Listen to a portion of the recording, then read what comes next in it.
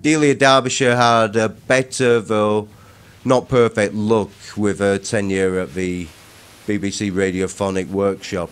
After returning from Switzerland, she got a job with the corporation as a studio manager, and through a combination of excellence at her job and sheer insistence, dogged insistence, she secured an unknown of indefinite secondment to the Radiophonic Workshop.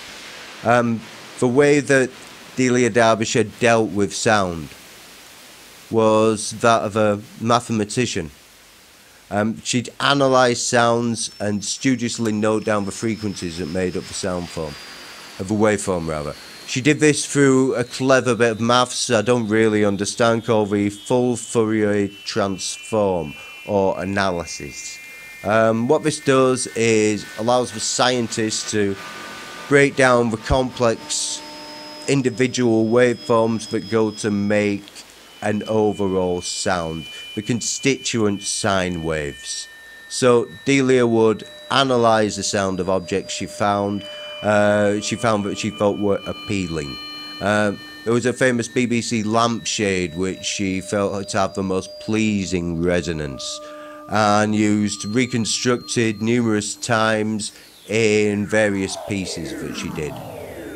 She pieced together melodies made of intricate sequences and combinations of test tones. She used the sampler's arsenal of looping, pitch modulation, reverse and echo that had been pioneered in Germany and France. But she never lost sight of the musicality of her pieces. They were structured, often to themes composed by others. Now, it'd be remiss here not to speak for a minute on the theme to Doctor Who. She was robbed of a writing credit that could and should have provided for her very well financially, but BBC rules dictated that as a technician, she would receive no credit. When he heard a realisation of the piece of music, Ron Granger, who ostensibly was the composer, asked, "Did I write that?" To which Derbyshire replied, "Most of it." The theme was wildly influential, not just in the daydreams of school kids, but amongst musicians as well. One aspect I've thought of is I think there was a big possibility that Brian Wilson heard this, maybe when he was in Britain in autumn of 1966. The dates apparently line up, and I think it influenced that.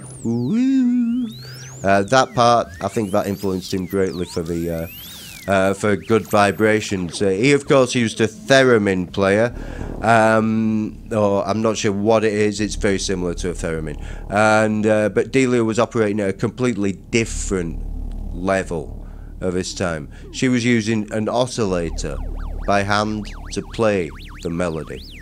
It's not too far away from what we have in our digital audio workstations today. She was almost sampling things and then looping them up. The big difference being here is she was doing it the first time. A lot of the time she was reinventing the wheel or just plain inventing the wheel. One of the things that she'd do is break down a track to its into counterpoints for, say, 4 voices. Counterpoint's the idea of having different instruments or voices doing their own thing, but all contributing to the composition. An example would be how in jazz, walking bass plays against the lead instruments, while the pianist picks out parts of the melody and the harmony. Probably the most famous example of counterpoint is the work of Delia Derbyshire's delivered Bach.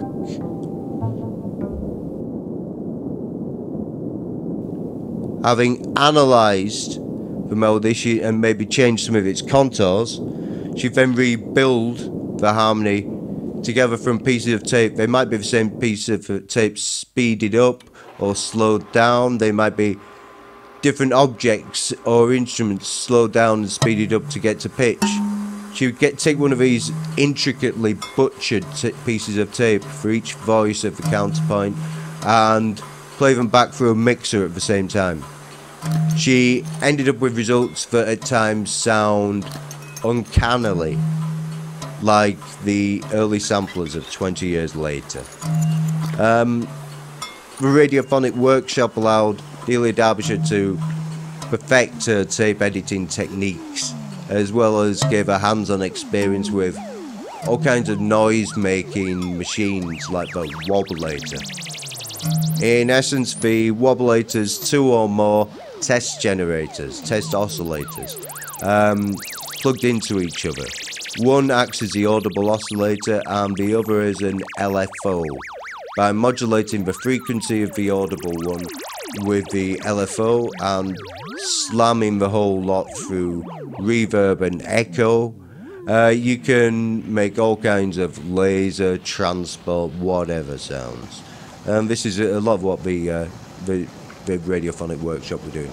The sounds generated by the Radiophonic Workshop were a kind of a gateway for the generation that came of age's acceptance of crazy sounds.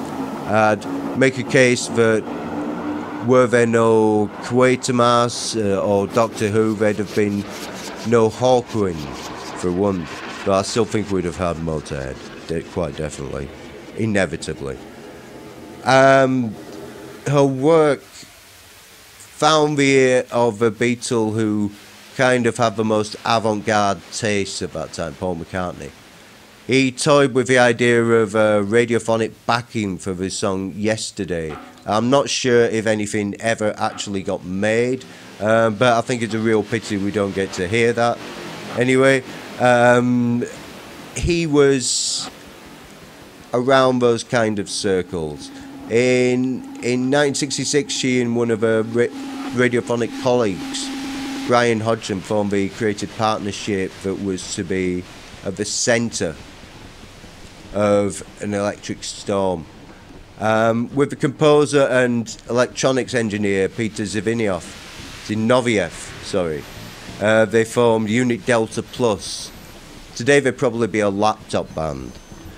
They used electronic devices like oscillators and early synths, previously prepared tapes and live feedback systems of echo.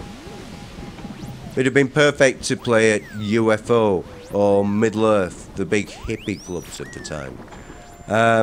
I'm sure the assembled heads would have absolutely freaked out, and they'd have had their minds blown by this proto-Hawkwind without the rock elements. But as it was, they gave more academic demonstrations in the hinterland between academia and the avant-garde. Peter Zinovieff, need to get that right, the member of Unit Delta Plus who didn't go on to contribute musically to the White Noise project, still went on to be important to its realization. Zinovieff came from Russian aristocratic stock, definitely old money. He was a composer of avant-garde electronic music himself, married to a fellow aristocrat who was richer than him.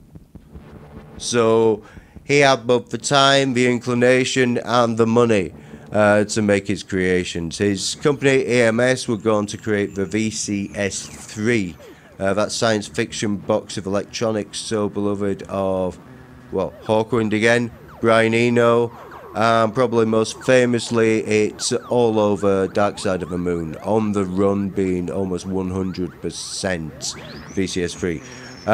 Macca performed on the same bill as Unit Delta Plus. He was, as I said, he was orbiting in a lot of the same circles at this time. It was at this performance that Carnival of Light, the famous lost Beatle recording that Macca himself has kept a close grip on, got its only airing. That performance, which might better be called a demonstration or even art action, was a young music student called David Vorhaus. He was the son of a film director with communist tendencies who'd been pinpointed by the McCarthy trials and on the run since, and like Delia Derbyshire, David Vorhaus was highly educated. He had a degree in, I think, physics and music. He played the double bass. He was handy with a soldering iron as well, so he could make some of the things that both Delia Derbyshire and Brian Hodgson decided that they needed to perfect their vision.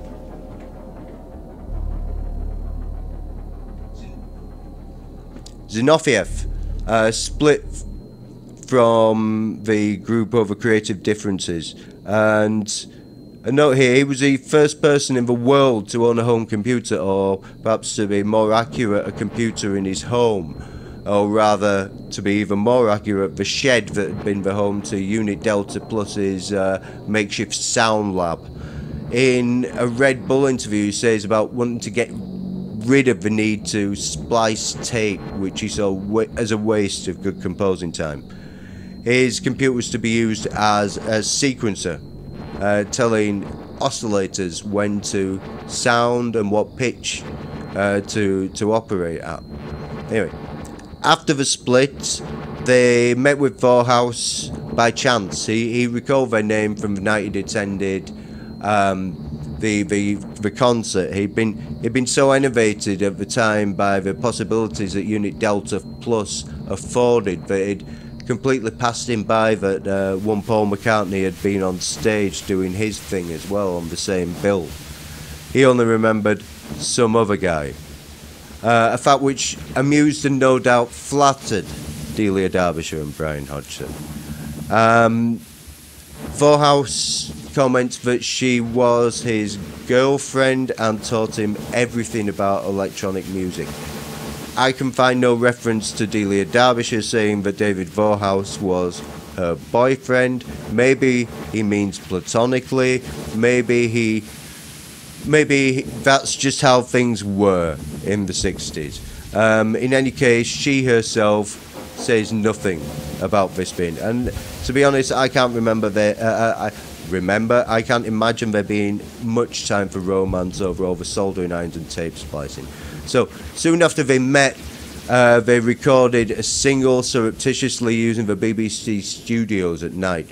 These two tracks were Love Without Sound and Your Hidden Dreams. They shopped this single around. Decca, who turned down the Beatles and now suffered from severe FOMO over anything freaky, offered to release it, doubtless knowing that Decca had a clue that just a few years earlier they'd turned down one of the main creators on this project for a job. And on that note, okay, so that's the end of the second episode. And so we're taking this up until the actual recording of the album. In the next one, I'm going to be doing a track-by-track kind of walkthrough on the album. There's two very different sides to it. If you've heard it, you will know already. As always, if you like this kind of content, please do remember to like, subscribe and share. And thank you very much. See you very soon for the next episode. Goodbye.